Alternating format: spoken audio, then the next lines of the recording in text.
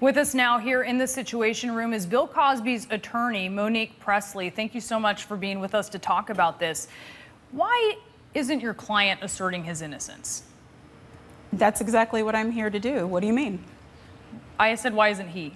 Because he does that through attorneys, and I know that you know, because you've been in the business a long time, that people who are charged with crimes have a right to remain silent, and they don't have an obligation to prove up their innocence. It's the people who are charging them that have an obligation to prove beyond a reasonable doubt their guilt. And if every time Mr. Cosby opens up his mouth, he gets sued by another person with false allegations who's looking to make some money, then it becomes risky to say anything at all. So under the good advice of counsel, he's letting me do the talking for him, and that's why I'm here tonight. In this criminal complaint, which quotes this deposition, it's Bill Cosby who tells police that he went to his room, he came down with pills for Andrea Constand to take, and that he touched her bare breasts and her private parts. He recounts a phone call that he had with Andrea Constand's mother where he says, I think I gave the victim some pills. And he told Mrs. Constand that he touched the victim's breasts and vagina,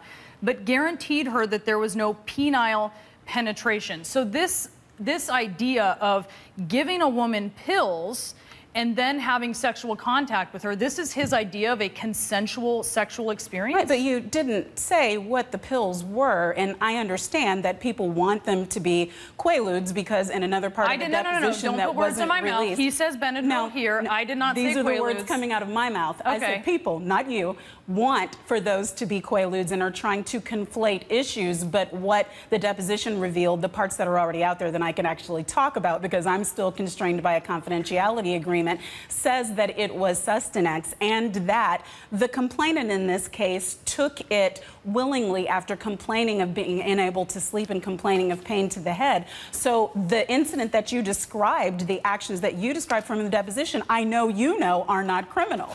So the fact that someone took some medication that is legal and over the counter. You're not. Right. You said that I know that is consensual sexual contact is not illegal. You said that I know it's not consensual. I did not say that. Because you're an experienced reporter. You know what you just described. No, I'm asking you if giving pills, which he asserts at different points are different kinds of things, whether that is consensual. He also did testify in that deposition that he obtained 7 prescriptions for Quaaludes to give to other people, not to take himself.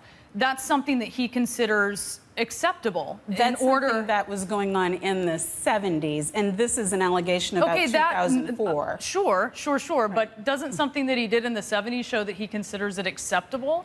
Well, I don't know. Do people do things 40 years earlier that they consider acceptable and then no longer consider them acceptable when it's 40 years later? Certainly, I've done things 30 years ago. I'm just 45 now, so when I was a young teen or a young adult, that I wouldn't consider acceptable behavior for someone of my age, and I'd like to think that the American people who are watching would feel the same way. But where Quaaludes are concerned, that's not even a substance that was available on market 40 years later. So the fact that he willingly was deposed and gave that information has nothing to do with what even this complainant said herself. It's not just his testimony, it's hers. And her testimony was not that she was slipped a drug. Her testimony was not that she was forced to take anything. Her testimony was not that she was forced to drink anything. Her testimony was that she thought it was herbal.